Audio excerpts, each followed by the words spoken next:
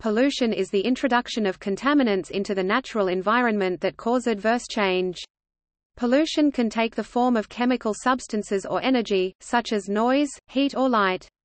Pollutants, the components of pollution, can be either foreign substances, energies or naturally occurring contaminants.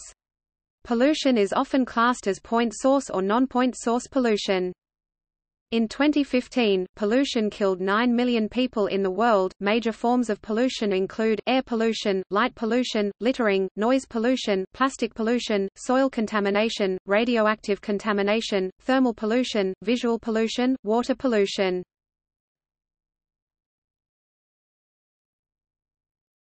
Topic: History. Air pollution has always accompanied civilizations.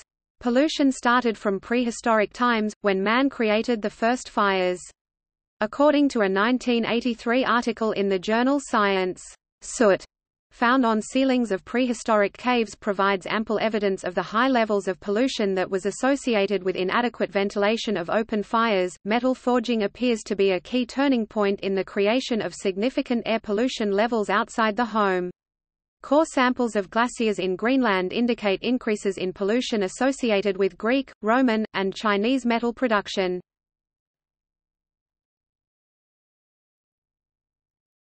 Topic: Urban pollution. The burning of coal and wood, and the presence of many horses in concentrated areas made the cities the primary sources of pollution. The Industrial Revolution brought an infusion of untreated chemicals and wastes into local streams that served as the water supply. King Edward I of England banned the burning of sea coal by proclamation in London in 1272. After its smoke became a problem, the fuel was so common in England that this earliest of names for it was acquired because it could be carted away from some shores by the wheelbarrow. It was the Industrial Revolution that gave birth to environmental pollution as we know it today. London also recorded one of the earlier extreme cases of water quality problems with the Great Stink on the Thames of 1858, which led to construction of the London sewerage system soon afterward. Pollution issues escalated as population growth far exceeded viability of neighbourhoods to handle their waste problem. Reformers began to demand sewer systems and clean water. In 1870, the sanitary conditions in Berlin were among the worst in Europe. August Bebel recalled conditions before a modern sewer system was built in the late 1870s. Waste water from the houses collected in the gutters running alongside the curbs and emitted a truly fearsome smell. There were no public toilets in the streets or squares. Visitors, especially women, often became desperate when nature called. In the public buildings the sanitary facilities were unbelievably primitive. As a metropolis, Berlin did not emerge from a state of barbarism into civilization until after 1870. The primitive conditions were intolerable for a world national capital, and the Imperial German government brought in its scientists, engineers, and urban planners to not only solve the deficiencies, but to forge Berlin as the world's model city. A British expert in 1906 concluded that Berlin represented the most complete application of science, order and method of public life, adding, "It is a marvel of civic administration, the most modern and most perfectly organized city that there is." The emergence of great factories and consumption of immense quantities of coal gave rise to unprecedented air pollution, and the large volume of industrial chemical discharges added to the growing load of untreated human waste. Chicago and Cincinnati were the first two American cities to enact laws ensuring cleaner air in 1881. Pollution became a major issue in the United States in the early 20th century, as progressive reformers took issue with air pollution caused by coal burning, water pollution caused by bad sanitation, and street pollution caused by the 3 million horses who worked in American cities in 1900, generating large quantities of urine and manure. As historian Martin Mellowsey notes, the generation that first saw automobiles replacing the horses saw cars as miracles of cleanliness. By the 1940s, however, automobile-caused smog was a major issue in Los Angeles. Other cities followed around the country until early in the 20th century, when the short-lived Office of Air Pollution was created under the Department of the Interior. Extreme smog events were experienced by the cities of Los Angeles and Donora, Pennsylvania in the late 1940s, serving as another public reminder. Air pollution would continue to be a problem in England, especially later during the Industrial Revolution, and extending into the recent past with the Great Smog of 1952. Awareness of atmospheric pollution spread widely after World War II, with fears triggered by reports of radioactive fallout from atomic warfare and testing. Then a non-nuclear event, the Great Smog of 1952 in London, killed at least 4,000 people. This prompted some of the first major modern environmental legislation, the Clean Air Act of 1956. Pollution began to draw major public attention in the United States between the mid-1950s and early 1970s, when Congress passed the Noise Control Act, the Clean Air Act, the Clean Water Act, and the National Environmental Policy Act. Severe incidents of pollution helped increase consciousness. PCB dumping in the Hudson River resulted in a ban by the EPA on consumption of its fish in 1974. National news stories in the late 1970s, especially the long-term dioxin contamination at Love Canal starting in 1947 and uncontrolled dumping in Valley of the Drums, led to the Superfund legislation of 1980. The pollution of industrial land gave rise to the name brownfield, a term now common in city planning. The development of nuclear science introduced radioactive contamination, which can remain lethally radioactive for hundreds of thousands of years. Lake Karahay, named by the WorldWatch Institute as the most polluted spot on Earth, served as a disposal site for the Soviet Union throughout the 1950s and 1960s. Chelyabinsk, Russia, is considered the most polluted place on the planet. Nuclear weapons continued to be tested in the Cold War, especially in the earlier stages of their development. The toll on the worst affected populations and the growth since then in understanding about the critical threat to human health posed by radioactivity has also been a prohibitive complication associated with nuclear power. Though extreme care is practiced in that industry, the potential for disaster suggested by incidents such as those at 3 Mile Island and Chernobyl pose a lingering specter of public mistrust. Worldwide publicity has been intense on those disasters. Widespread support for test ban treaties has ended almost all nuclear testing in the atmosphere. International catastrophes such as the wreck of the Amoco Cadiz oil tanker off the coast of Brittany in 1978 and the Bhopal disaster in 1984 have demonstrated the universality of such events and the scale on which efforts to address them needed to engage. The borderless nature of atmosphere and oceans inevitably resulted in the implication of pollution on a planetary level with the issue of global warming. Most recently the term persistent organic pollutant (POP) has come to describe a group of chemicals such as PBDEs and PFCs among others. Though their effects remain somewhat less well understood owing to a lack of experimental data, they have been detected in various ecological habitats far removed from industrial activity such as the Arctic, demonstrating diffusion and bioaccumulation after only a relatively brief period of widespread use.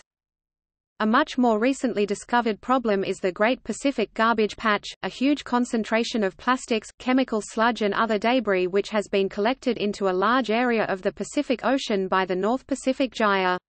This is a less well-known pollution problem than the others described above, but nonetheless has multiple and serious consequences such as increasing wildlife mortality, the spread of invasive species and human ingestion of toxic chemicals. Organizations such as Five Gyres have researched the pollution and, along with artists like Marina Debris, are working toward publicizing the issue.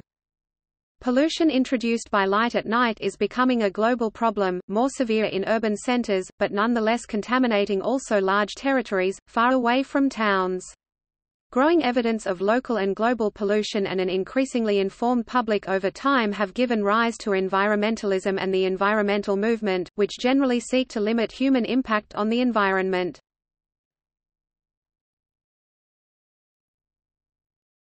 Topic: Forms of pollution. The major forms of pollution are listed below along with the particular contaminant relevant to each of them. Air pollution, the release of chemicals and particulates into the atmosphere. Common gaseous pollutants include carbon monoxide, sulfur dioxide, chlorofluorocarbons (CFCs), and nitrogen oxides produced by industry and motor vehicles. Photochemical ozone and smog are created as nitrogen oxides and hydrocarbons react to sunlight. Particulate matter, or fine dust, is characterized by their micrometer size PM10 to PM2.5. Light pollution includes light trespass, over-illumination and astronomical interference. Littering, the criminal throwing of inappropriate man-made objects, unremoved, onto public and private properties. Noise pollution, which encompasses roadway noise, aircraft noise, industrial noise as well as high-intensity sonar.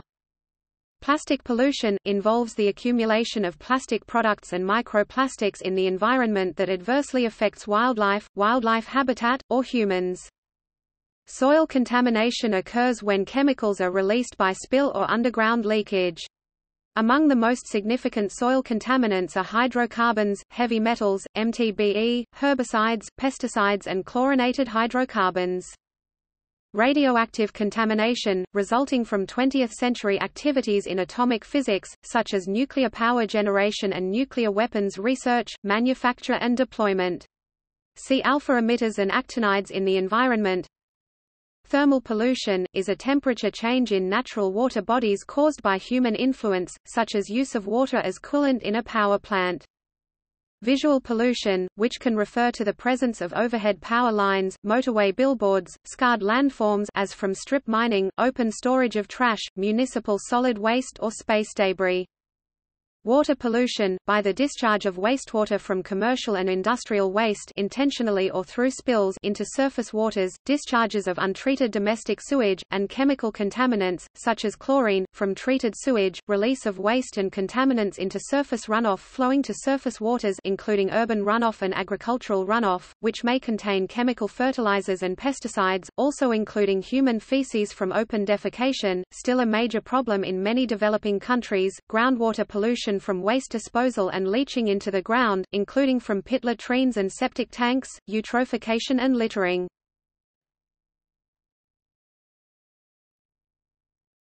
Topic: Pollutants. A pollutant is a waste material that pollutes air, water, or soil. Three factors determine the severity of a pollutant: its chemical nature, the concentration and the persistence.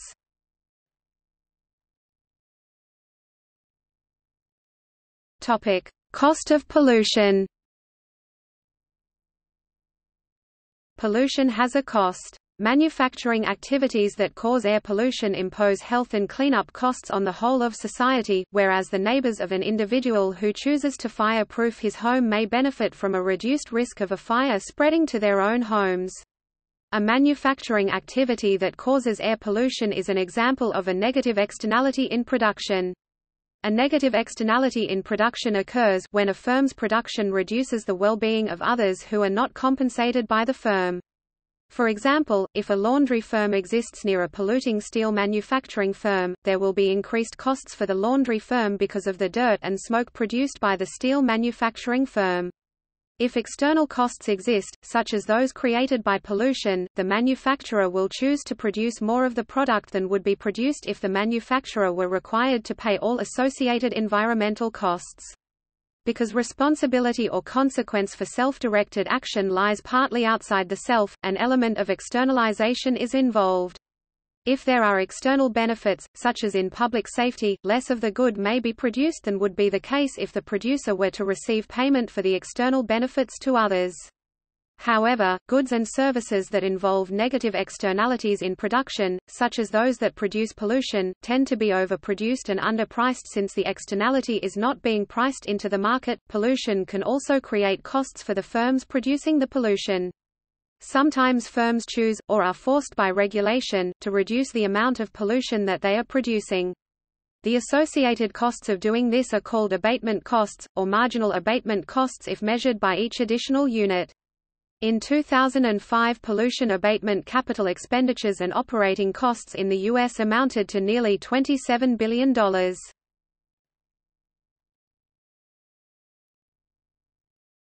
Topic: Socially optimal level of pollution. Society derives some indirect utility from pollution, otherwise there would be no incentive to pollute. This utility comes from the consumption of goods and services that create pollution. Therefore, it is important that policymakers attempt to balance these indirect benefits with the costs of pollution in order to achieve an efficient outcome. It is possible to use environmental economics to determine which level of pollution is deemed the social optimum. For economists, pollution is an external cost and occurs only when one or more individuals suffer a loss of welfare. However, there exists a socially optimal level of pollution at which welfare is maximized. This is because consumers derive utility from the good or service manufactured, which will outweigh the social cost of pollution until a certain point. At this point, the damage of one extra unit of pollution to society, the marginal cost of pollution, is exactly equal to the marginal benefit of consuming one more unit of the good or service. In markets with pollution, or other negative externalities in production, the free market equilibrium will not account for the costs of pollution on society. If the social costs of pollution are higher than the private costs incurred by the firm, then the true supply curve will be higher. The point at which the social marginal cost and market demand intersect gives the socially optimal level of pollution. At this point, the quantity will be lower and the price will be higher in comparison to the free market equilibrium. Therefore, the free market outcome could be considered a market failure because it does not maximize efficiency. This model can be used as a basis to evaluate different methods of internalizing the externality. Some examples include tariffs, a carbon tax, and cap-and-trade systems.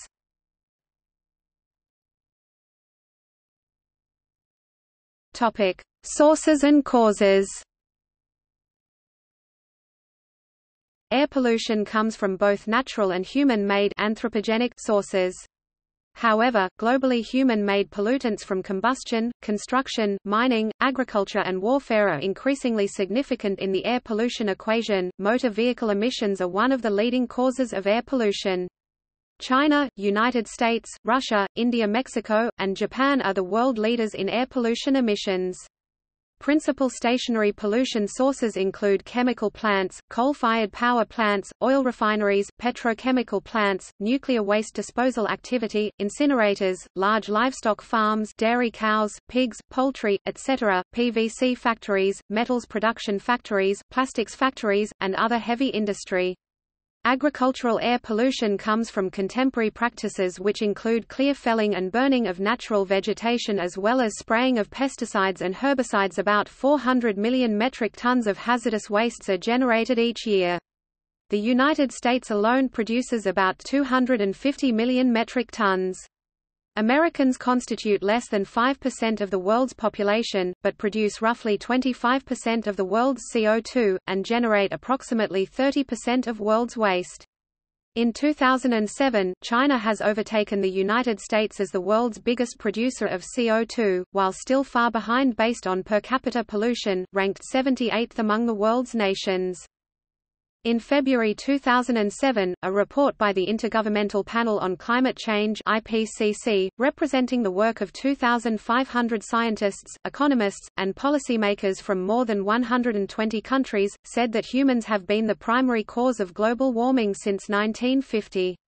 Humans have ways to cut greenhouse gas emissions and avoid the consequences of global warming, a major climate report concluded.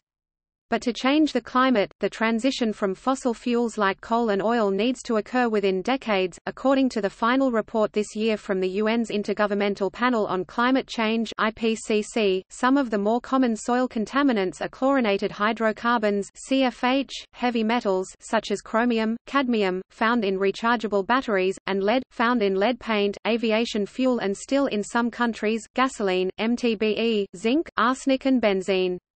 In 2001, a series of press reports culminating in a book called Fateful Harvest unveiled a widespread practice of recycling industrial byproducts into fertilizer, resulting in the contamination of the soil with various metals. Ordinary municipal landfills are the source of many chemical substances entering the soil environment and often groundwater, emanating from the wide variety of refuse accepted, especially substances illegally discarded there, or from pre-1970 landfills that may have been subject to little control in the US or EU. There have also been some unusual releases of polychlorinated dibenzodioxins, commonly called dioxins for simplicity, such as TCDD. Pollution can also be the consequence of a natural disaster. For example, hurricanes often involve water contamination from sewage, and petrochemical spills from ruptured boats or automobiles. Larger scale and environmental damage is not uncommon when coastal oil rigs or refineries are involved. Some sources of pollution, such as nuclear power plants or oil tankers, can produce widespread and potentially hazardous releases when accidents occur. In the case of noise pollution, the dominant source class is the motor vehicle, producing about 90% of all unwanted noise worldwide.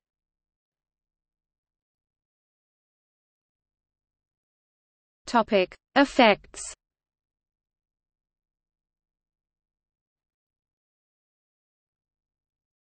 Topic: Human health.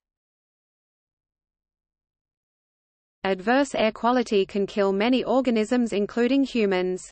Ozone pollution can cause respiratory disease, cardiovascular disease, throat inflammation, chest pain, and congestion. Water pollution causes approximately 14,000 deaths per day, mostly due to contamination of drinking water by untreated sewage in developing countries. An estimated 500 million Indians have no access to a proper toilet. Over 10 million people in India fell ill with waterborne illnesses in 2013, and 1,535 people died, most of them children. Nearly 500 million Chinese lack access to safe drinking water. A 2010 analysis estimated that 1.2 million people died prematurely each year in China because of air pollution. The high smog levels China has been facing for a long time can do damage to civilians' bodies and generate different diseases. The WHO estimated in 2007 that air pollution causes 500,000 deaths per year in India.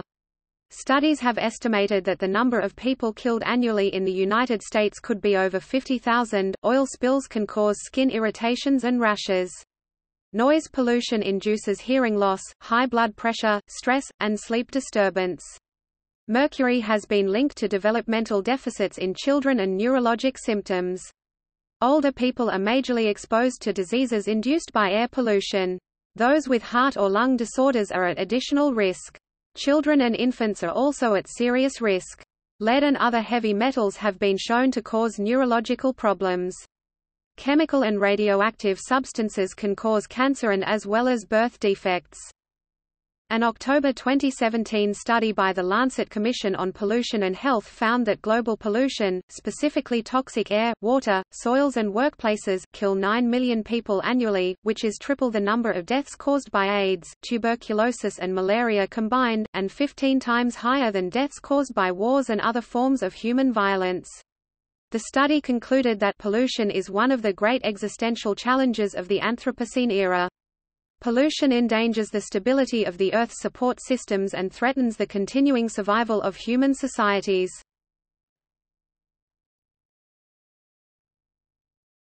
Topic: Environment. Pollution has been found to be present widely in the environment. There are a number of effects of this. Biomagnification describes situations where toxins such as heavy metals may pass through trophic levels, becoming exponentially more concentrated in the process. Carbon dioxide emissions cause ocean acidification, the ongoing decrease in the pH of the Earth's oceans as CO2 becomes dissolved. The emission of greenhouse gases leads to global warming, which affects ecosystems in many ways. Invasive species can outcompete native species and reduce biodiversity. Invasive plants can contribute debris and biomolecules allelopathy that can alter soil and chemical compositions of an environment, often reducing native species competitiveness. Nitrogen oxides are removed from the air by rain and fertilize land, which can change the species composition of ecosystems. Smog and haze can reduce the amount of sunlight received by plants to carry out photosynthesis and leads to the production of tropospheric ozone, which damages plants. Soil can become infertile and unsuitable for plants. This will affect other organisms in the food web. Sulfur dioxide and nitrogen oxides can cause acid rain, which lowers the pH value of soil. Organic pollution of watercourses can deplete oxygen levels and reduce species diversity.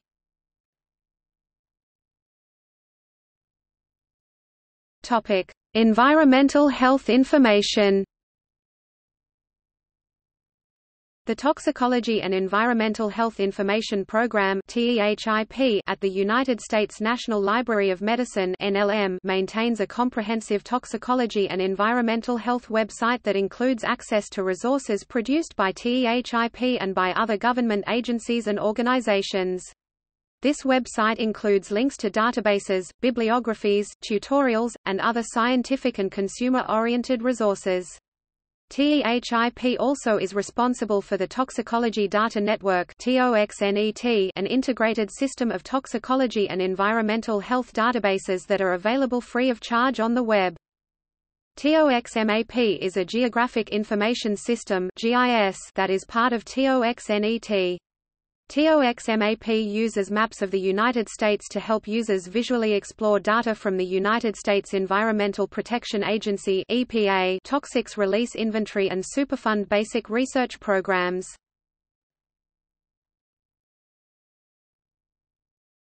Topic: School outcomes. A 2019 paper linked pollution to adverse school outcomes for children.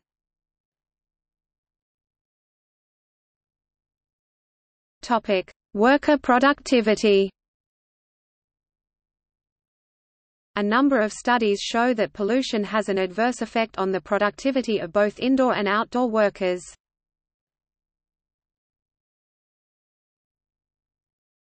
Topic: Regulation and monitoring. To protect the environment from the adverse effects of pollution, many nations worldwide have enacted legislation to regulate various types of pollution as well as to mitigate the adverse effects of pollution.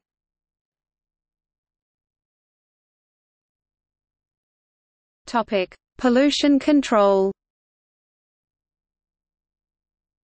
Pollution control is a term used in environmental management. It means the control of emissions and effluents into air, water or soil. Without pollution control, the waste products from overconsumption, heating, agriculture, mining, manufacturing, transportation and other human activities, whether they accumulate or disperse, will degrade the environment. In the hierarchy of controls, pollution prevention and waste minimization are more desirable than pollution control. In the field of land development, low-impact development is a similar technique for the prevention of urban runoff.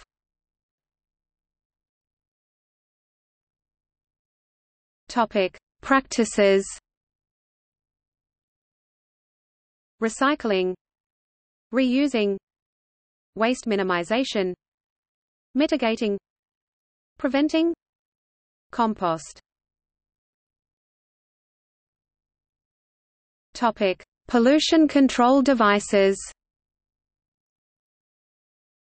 Air pollution control, thermal oxidizer, dust collection systems, baghouses, cyclones, electrostatic precipitators, scrubbers, baffle spray scrubber, cyclonic spray scrubber, ejector venturi scrubber, mechanically aided scrubber, spray tower, wet scrubber, sewage treatment, sedimentation primary treatment, activated sludge biotreaters secondary treatment, also used for industrial wastewater, aerated lagoons, constructed wetlands also used for urban runoff, industrial wastewater treatment, API oil water separators, biofilters, dissolved air flotation (DAV), powdered activated carbon treatment, ultrafiltration, vapor recovery systems,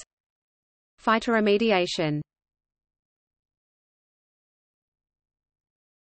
Topic: Perspectives.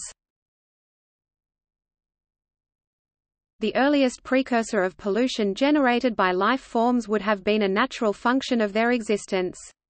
The attendant consequences on viability and population levels fell within the sphere of natural selection.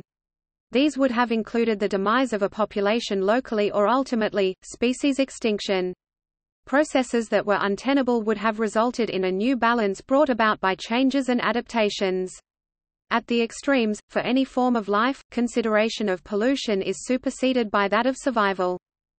For humankind, the factor of technology is a distinguishing and critical consideration, both as an enabler and an additional source of byproducts.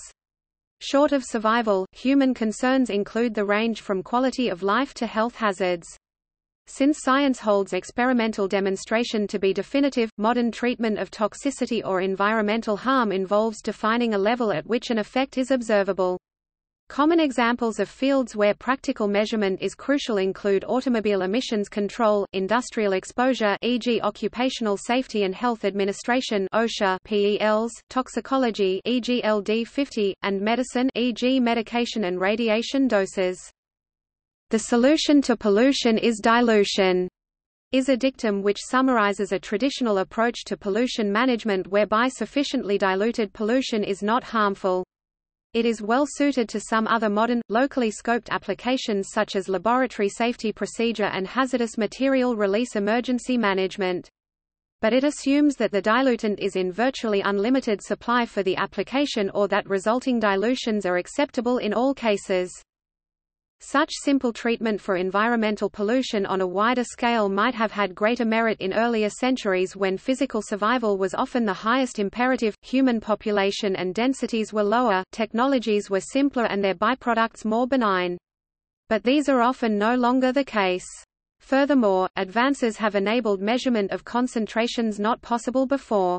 The use of statistical methods in evaluating outcomes has given currency to the principle of probable harm in cases where assessment is warranted, but resorting to deterministic models is impractical or infeasible. In addition, consideration of the environment beyond direct impact on human beings has gained prominence. Yet in the absence of a superseding principle, this older approach predominates practices throughout the world. It is the basis by which to gauge concentrations of effluent for legal release, exceeding which penalties are assessed or restrictions applied. One such superseding principle is contained in modern hazardous waste laws in developed countries, as the process of diluting hazardous waste to make it non-hazardous is usually a regulated treatment process. Migration from pollution dilution to elimination in many cases can be confronted by challenging economical and technological barriers.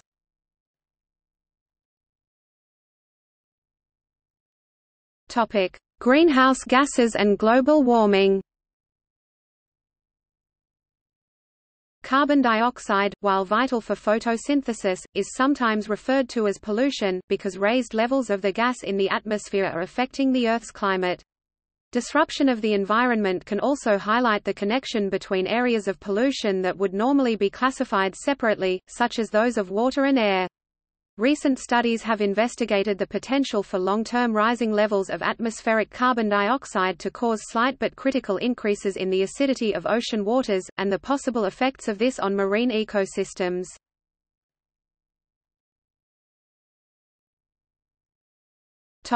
Most polluting industries.